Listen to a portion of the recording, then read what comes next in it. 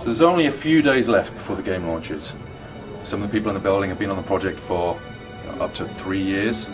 It's been a lot of toil, a lot of sweat, a lot of blood, a lot of pus, some phlegm, and some vomitus. A lot of people in the building have been, in their own special way, trying to come up with ceremony or ritual or some way to celebrate the fact that this portion of their life is soon coming to a close. So you want to talk us through your beard? Well, first I started growing out for about 3 months, and for the launch beard, I decided to dye it blue.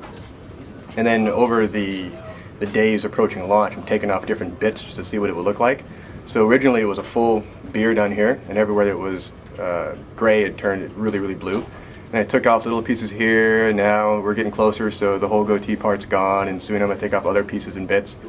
Helps keep you sane. Life's short, play hard.